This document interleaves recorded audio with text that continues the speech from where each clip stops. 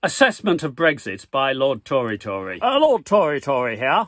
Brexit is going fine, apart from fishing and the contretemps with Northern Ireland, getting parcels to the European Union and back, and the HGV drivers for the supermarket shelves, and musicians, I understand, can't get their gear across Europe for their pop concerts. So if we could just align with the EU on fishing and parcels and Northern Ireland and HGV drivers and musicians, why don't we just rejoin? That would be simpler really, wouldn't it?